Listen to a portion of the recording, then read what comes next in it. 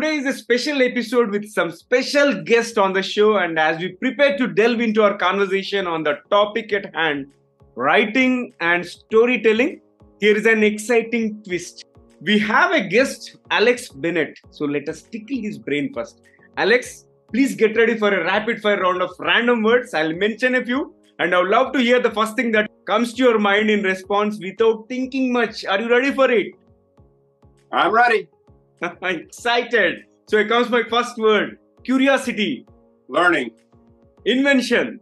Curiosity. Future. Bright. Book. Identity. Movie. Boring. Food. Sustenance. Place. Home. Name. Unimportant. Animal. Dog. The last one is world. Small. And your answers were also small as I expected. Thank you so much for participating in the first rapid fire round so sportively. Really appreciate it, Alex. And folks, welcome to the Guiding Voice podcast series, where we embark on transformative conversations for a better future. I'm your host, Navin Samala, dedicated to making the world a better place through valuable discussions that add value not only to your life, but also to your career. And thank you so much for tuning in. Alex, hearty welcome to the Guiding Voice. I'm glad you are here today with me in this virtual studio. I appreciate it. Thank you very much for having me. You know, it's an honor and a blessing, and I truly enjoy these sorts of moments, and I hope to have a great time. Absolutely. And I'm thrilled to have you as well. In fact, there will be one surprise awaiting you after this conversation. So let me kick off the first question. As always, I start with the success mantra of my guest. So request you to start with your success mantra as well. Can you share the top 3 things that have contributed to your success so far? You know, number one, I'd have to say patience. You know, I always say I'm a very patient person. I think working in restaurants, being a bartender and that, you know, I deal with a lot of people, and you got to be patient with people, you know, even in little moments, you know, I'm waiting for you to take the order, something like that. But as a bigger picture thing, you know, sometimes you just got to be patient and let life work itself out. You know, it's easy to get caught up in the emotion of a moment, but a lot of times if you become a slave to your emotions, it can be a problem for you. So I've learned to kind of sit back, take a breath, kind of let it play itself out a little bit. And more often than not, it works out for my benefit to do that. The second thing I'd say is, you know, you got to be a good listener, especially again in my business. But I think as overall, you know, you want to get to know people, you want to be a conversationalist. The best tool you can have is to listen. There's an old saying. It's a Greek philosopher that had said, "Man has 2 ears but 1 tongue," and so that's because he can listen to twice as much as he speaks. And I try to live by that. You know, if you're sitting in my bar and we're having a conversation, I'm going to try to defer to you much more than I'll try to speak. It doesn't mean I don't speak, and I speak a lot. But in the end, I think listening is more important than anything. And then the third thing is, you know, focus. You know, it's easy to get distracted in life. It's easy to get caught up in minutia and things that doesn't matter. And sometimes, you know, and especially again in restaurants, you know, you could have 8 tables going at one time. You got one bad table. If it throws you off, you lose your focus, then you got 7 other bad tables. But if, you know, you can maintain your focus, that's one little area. You got to focus on the rest. You know, you maintain your focus, then one bad table, you got 7 good ones. Well, you know, you're still doing a pretty good job. Patience, listening, and focus are your success mantra. And that's so amazing. And Alex, you have extensive experience working in the restaurant industry. And can you share some valuable insights into what it takes to manage a successful restaurant or a bar? And also, what skills do you believe are essential for individuals in these professions? Well, the first thing I'll tell you is if you want to go into restaurants and bars, you got to be a people person. You know, I say every business is a people business, but in a lot of businesses, you might only have 5, 10, 15 customers, so to speak. In restaurants, you know, you want to have as many as you possibly can. You might see 1,000 people in the course of a single week. You hope for more, actually, you know, and to do that, you got to like people. You got to want, that has to be your kind of your drive behind it. It has to be your purpose for it. Any financial advisor, any accountant, any money person will tell you that the biggest mistake you can make is investing in a restaurant to make money. It's probably going to fail. Most restaurants do.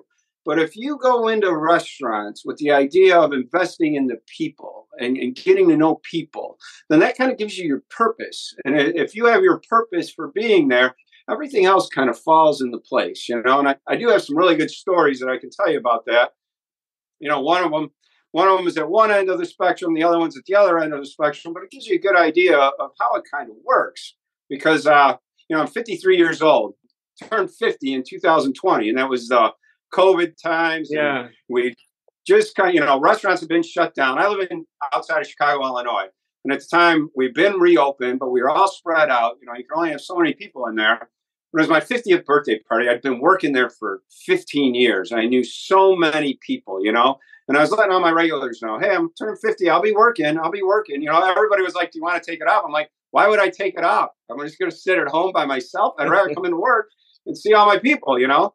And as it turned out, the place was packed. In fact, we probably had a lot more people there than we should have. And you know, at the time, and this is the number one thing, my point to this is that as human beings, we need to celebrate. We need to get together. We need to gather. We need to congregate. We need to have a reason to have a good time. And so, and I'm working, and I have all these people showing up, and a lot of them kind of knew each other from previous times. And so they're having a great time. And I'm chatting with them, and I was having a great time too. Don't get me wrong. But, before I say even, actually, I floated out of that place because it was such a good feeling for me to have so many people show up like that, you know. But anyway, as the night goes on, I had a special bottle of wine that I brought in to celebrate with everybody, and I cracked it open around 8:30, 9 o'clock.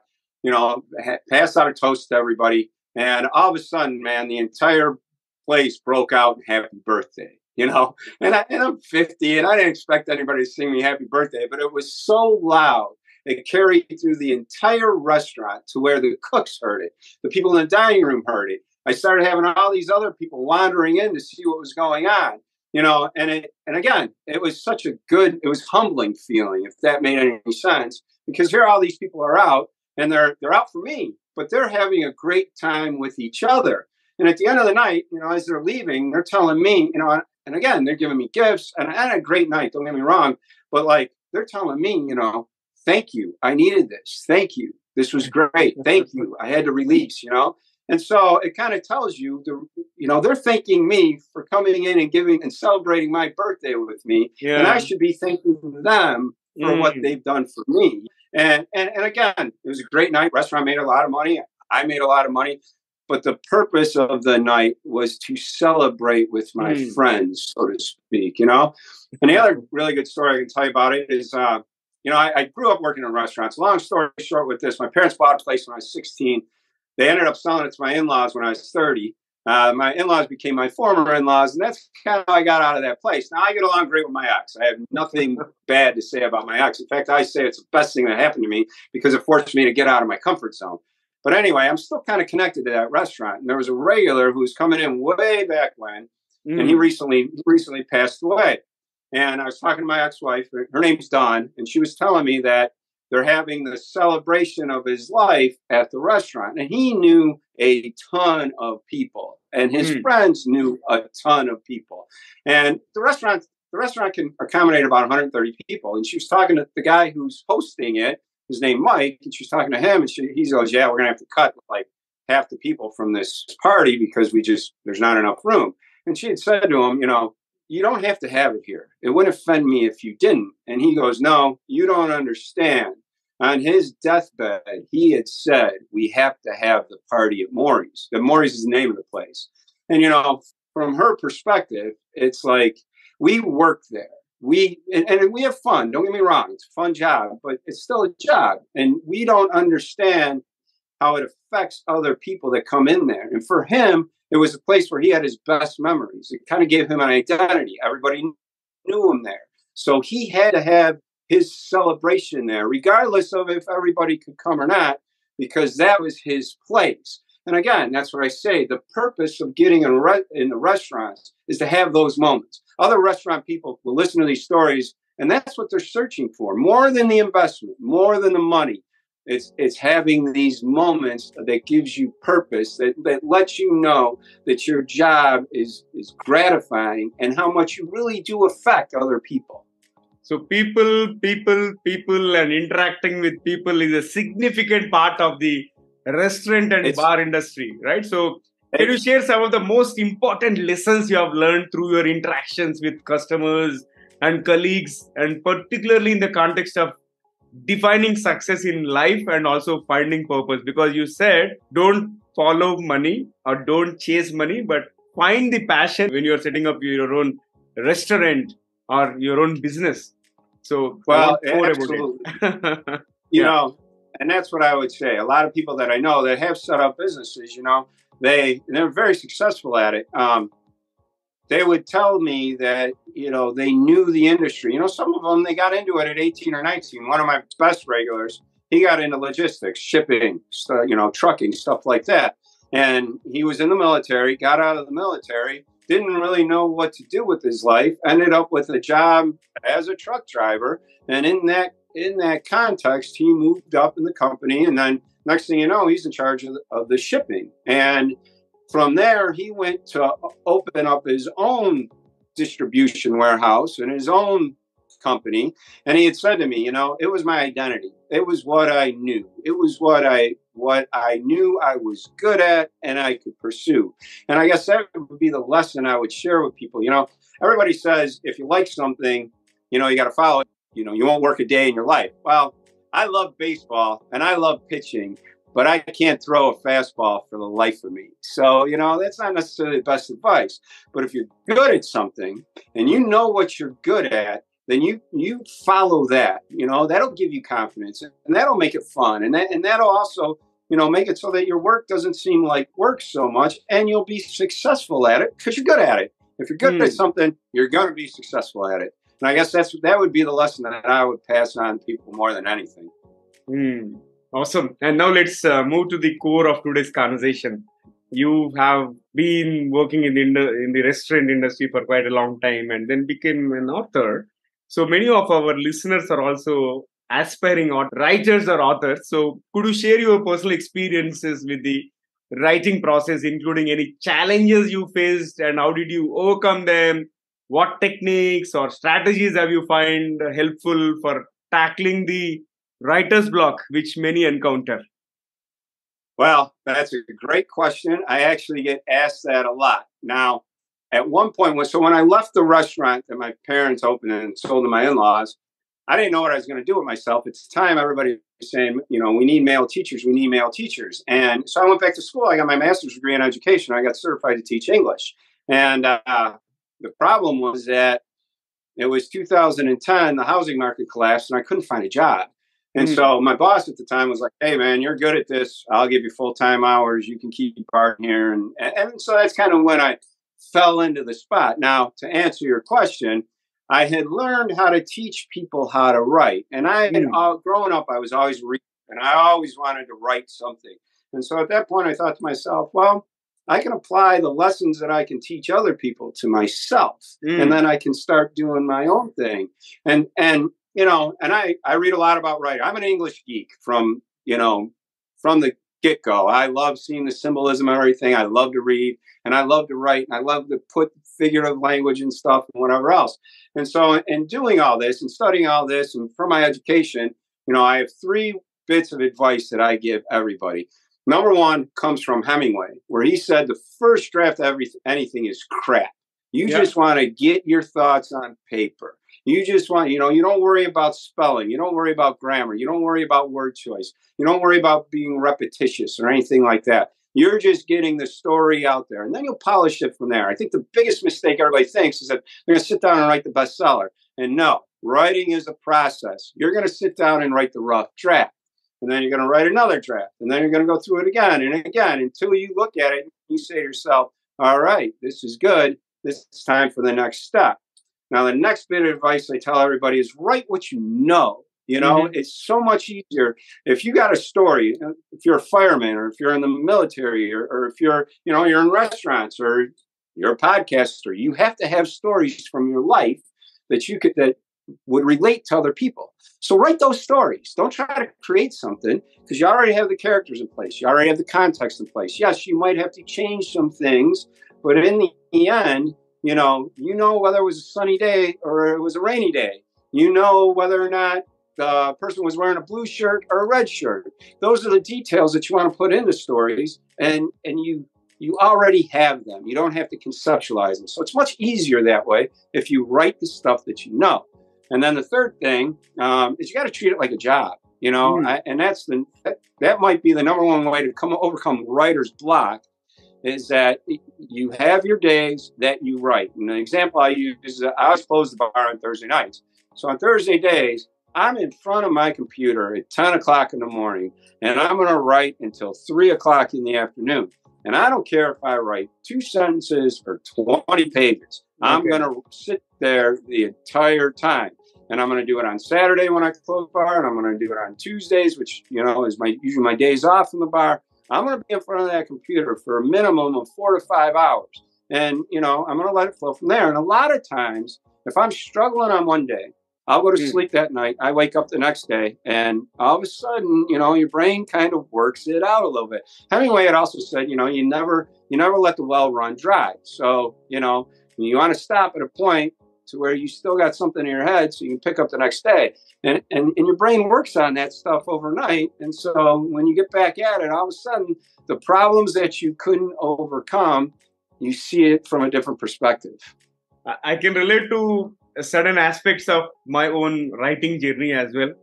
So me and my co-author, we dedicate certain amount of time, and also we have a catch up on weekly basis, irrespective of whether we make progress or not. We make sure that we are sticking to that. That actually fuels our passion in terms of taking it forward. And I can resonate with what you have mentioned.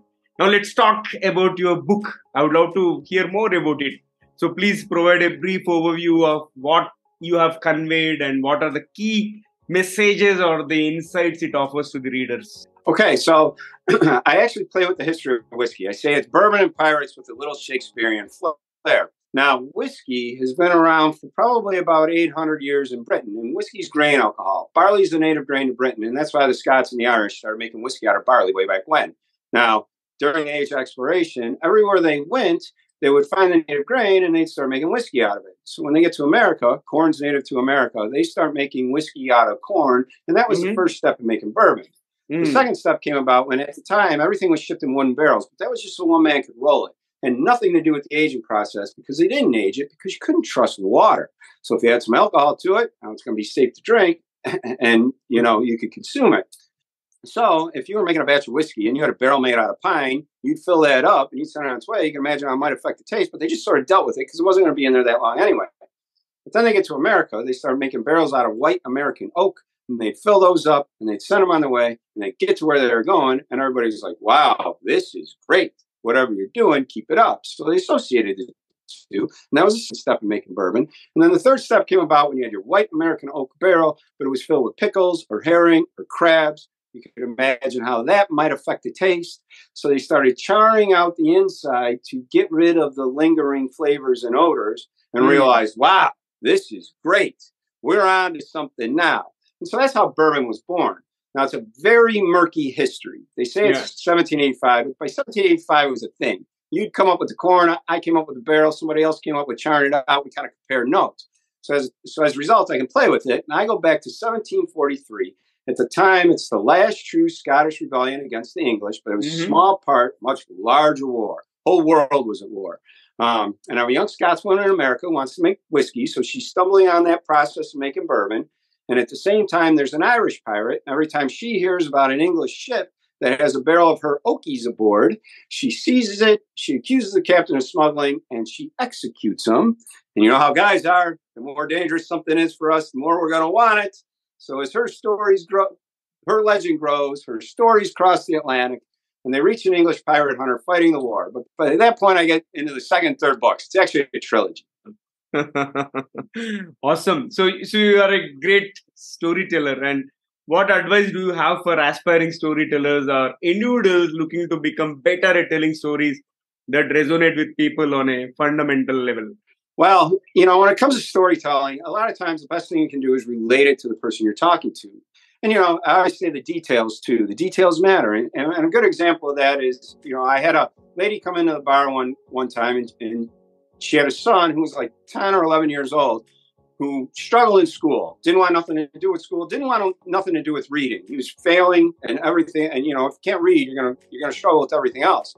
And so she had told me it was Easter and she was looking for something to put in his Easter basket. And he was a big fan of the superhero movies. So Spider-Man and Wolverine and all that. And she just happened to see some comic books and she put those comic books in his basket and he saw them. And that like made his, those were the gifts that he got that he loved the most. And so he sat down and nobody thinks comic books are books, or nobody thinks that, you know, and in an English person, I look at comic books very differently. They're picture books. They're the kind of things that we teach. You know, if you're teaching a 2-year-old how to read, you got a word, and you got a picture. It's the same with comic books. And then her son already could relate to him because he knew the characters. He knew Spider-Man, he knew Wolverine, he knew Dr. Octopus, he knew the Green Goblin. He knew all those people. So he started getting interested in reading the comic books. And then, you know, that kind of led him to learn how to read. And then like maybe a year later, I had another lady sit at the bar, same situation. And so I tell her that story and, you know, she could relate to it. And it, you know, and I never saw her again, so I don't know if she did it. But in the end, you know, that's kind of, I'm telling the story to kind of help her and the providers, you know, help solve a problem. Another story that I can tell you, you know, sometimes it's to predict the future a little bit, where I had a friend who, she grew up in Wisconsin and she was very much an outdoors person. Now she's very beautiful and I would never say that she was rugged or anything like that, but she spent a lot of time, her dad was a hunter and she spent a lot of time hunting. And then the first time I got to know her, the first winter came around and she said, "Oh man, it's going to be a brutal winter."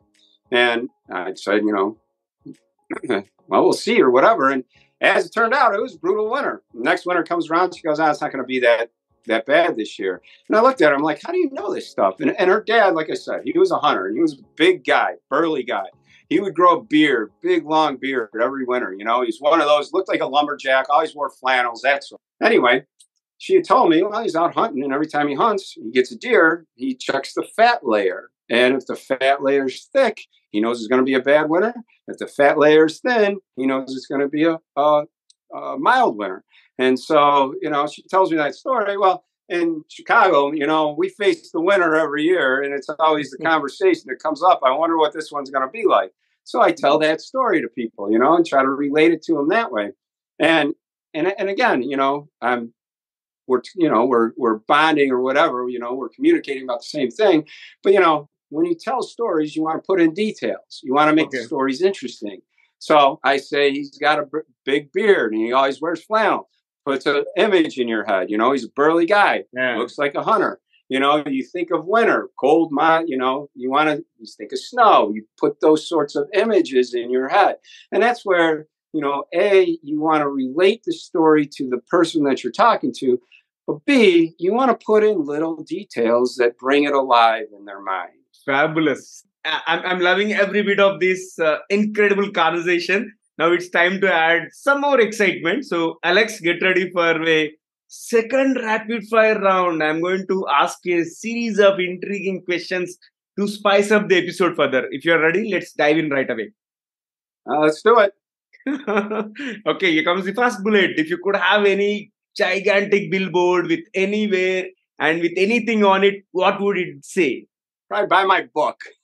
You know, I say I'm a living billboard in that respect, and I'm going to be selling my book for the rest of my life. Maybe that seems a little selfish or something, but in the end, you know, I going back to our previous question, you know, I identify with my book probably more than anything, even bartending anymore. And if you sit down in my bar, you're going to hear about my book. And so if I could put a big old billboard up in the sky, it would be the cover of my book with a little bit of a summary and, hey, give it a read or something like that. And while the billboard is being set up, you'll find the link to Alex's book in the show notes or the episode description. Go grab a copy. That's brilliant. And if they can click on that link, even better.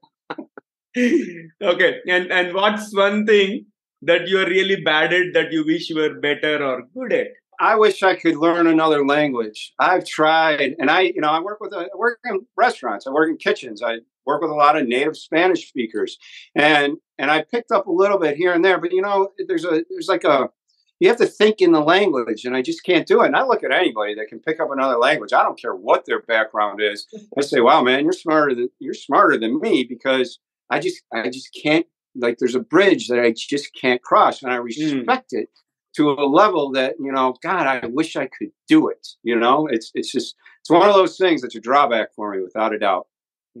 Okay. And can you describe yourself in just one word? Authentic.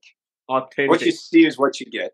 Oh, superb. Fabulous. And what is your favorite thing about living in the current times, the 21st century? Having done so much of the research I've done, I would say fresh water. People really don't appreciate like what that means for us in terms of, you can go to a sink and you can turn on the spigot and take a drink, and it's safe. And there's a lot of places in the world that it's still not like that, where you're walking a mile every day to fill up 2 buckets with fresh water that you're bringing back a mile. And you consider that that's the way it was for thousands upon thousands of years. Like, and it's not just fresh water. It's that sort of, food, to go to a store. We don't have to go out and hunt. We don't have to go out and grow things. Those basic modern conveniences, man, I probably appreciate that more than anything. Good one. So Alex, if you could have any superpower, what would it be and why? I'd say probably invisibility. I suppose people want strength or whatever, but like being a fly on the wall and knowing what's really going on, that would be really cool to me. I'm a listener anyway. So if I could be in a room that nobody knows I'm in that room and listen to what they're saying, whether it's about me or whether it's about work or whether it's about, the world, I wouldn't care. I'd want to know exactly what's going on. And I kind of been in that situation anyway, because a lot of times, you got 2 people talking at the bar and they don't appreciate the bartender as a human being. And so you hear them talking about stuff that I'm like, whoa, okay, that's interesting. Or, wow, all right, I wouldn't expect that, and they kind of open up that way. And maybe having a few drinks helps that too. But in the end, invisibility. I would love to be invisible. And here comes the last bullet out of the rapid fire. What is one electronic gadget that you'd like to see or invent yourself? That's a good question. Being on the other side of 50, I've seen a lot of things get invented that I've never even could conceive of when I was younger. But I suppose if there's anything, I get psoriasis and eczema. I don't know if you're familiar with that. It's skin issues. And I handle it through lifestyle and diet. I don't take the immune suppressors or the steroid creams or anything like that. Hey, man, anybody that handles it, however you handle it, is great, and I respect it. But that's just the way I chose to do it. And one of the best treatments, I guess I'd say, is I went to a doctor. She was a naturopath, and she was able to introduce the frequency of different foods to my body to see how I would react to them. If I react positively, I can eat it. If I react negatively, I can't. And, she tested me for like 400 foods. And I would say of everything I've ever done, that worked the best because I know what I got to stay away from, but I also know what I can eat. And I suppose if there's the problem with it is that if there's something that I see at the store or in a restaurant, well, I got to go see her to see if I can get tested, to see if I can eat it, where if there was a handheld device where I could just do it in that second and I know right then, man, I would love that. Superb. And let's flip back to the mainstream. And what will be your advice? As I've seen, you are adaptable to various discussion directions. And what will be the specific message or a piece of wisdom that you would like to leave our audience with today? Keep an open mind. You can learn from everybody. And that is that is the greatest gift I've got from bartending. I have a very diverse clientele. And so I learn perspectives from all different angles and all different sides. And, it's easy to get caught up in our own biases or prejudices or our own perceptions of life. And somebody come in one day and say, yeah, but you haven't thought about it this way. And then you hear them say what they're going to say and you go, that makes sense, and so that's how you grow, and that's how you learn, and that's how you mature. And if you keep an open mind and you're willing to talk to anybody, you never know. You could have somebody coming in looking like a bum. It might be a neurosurgeon who is out working in their yard that day. By the same token, you could have somebody come in dressed to the nines that's broke. You never know. So you got to kind of give everybody, treat them like an individual, be an open mind, be willing to learn from them. And man, life, you never know where life will take you then. Before I let you go, please share with me, how is your experience being hosted on The Guiding Voice? Oh, it's been great, man. I appreciate you having me here. These have been great questions. I've enjoyed it. It's like, it's always fun being a bartender. We're all kind of attention freaks. So, you're asking me about myself and I'm able to answer it and tell you about my book and everything else. No, man, this has been great. I'd recommend it to everybody. Fabulous. And I simply loved our conversation. And thank you so much for adding value to this show through your insights. And thank you. I really appreciate you taking time and joining me today. And look forward to hosting you again in future. I hope so. Thank you. Thank you very much.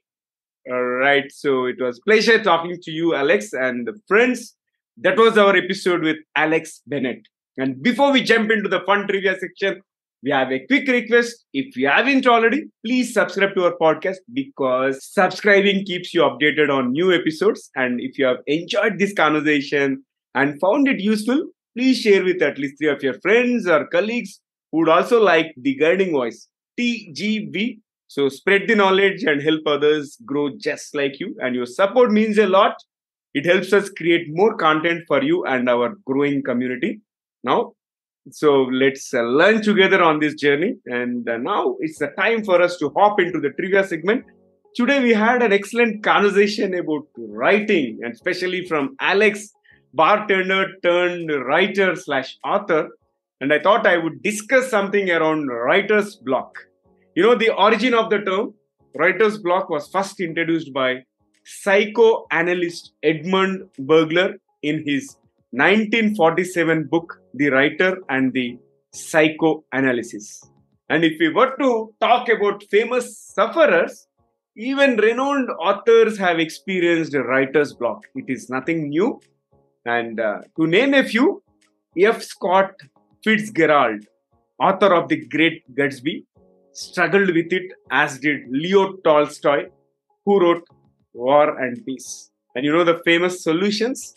Many authors have shared their strategies for overcoming writer's block. For instance, Ernest Hemingway advised stopping writing when you know what will happen next. So you always have a starting point. Likewise, if you are an author and if you have already come across writer's block and if you know the solution, please share your solution as well with me. If you are watching it on YouTube, you can comment your solution directly there, or if you have found this episode through audio platforms and social media, leave your comment there. I'm going to review it and cover it in future episodes. And that's it for today's episode. Thank you so much for tuning in and also for being part of awesome community. And friends, we would love to hear from you. So do not hesitate to share your ideas and feedback either through our social media, or you can also reach out through email. And let's create content that resonates with you. If you have any guest speaker suggestions, also you can reach out to me at theguidingvoiceforyou@gmail.com. I'm your host Navin Samala, a lifelong learner, and my goal is to have impactful conversations that improve not only your life but also your career. Stay connected as we journey together, and until next time, take care, stay inspired, and remember, the future holds great things because the best is yet to come. Goodbye for now. See you all in the next episode with another amazing guest. Take care.